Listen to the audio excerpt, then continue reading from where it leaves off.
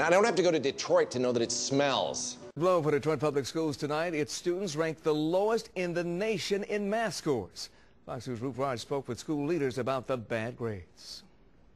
Detroit Public School students in the 4th and 8th grades performed the lowest in the country on a nationally standardized test. Robert Bobb of Detroit Public Schools saying 70% of the students performed at a below basic level, but he's not blaming the students. Today is a sad day for the city of Detroit, and in particular the Detroit Public Schools.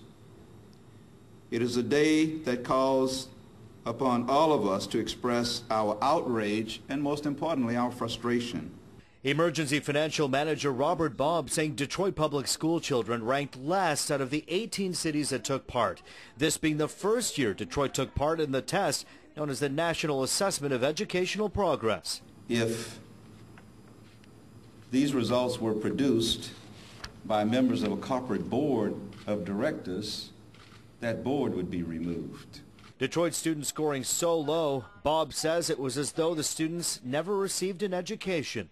As if the kids never attended school and simply guessed at the answers.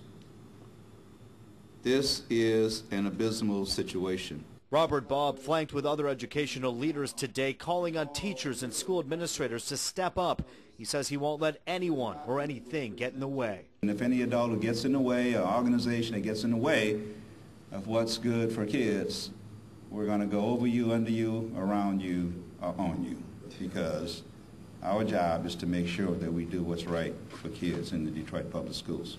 And Detroit Public School students were at least 30 points below Michigan's average for those who took the test and 40 to 50 points below the national average. By the way, that's just when it comes to math.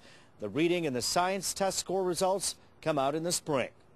ROOP RAJ, Fox 2 News.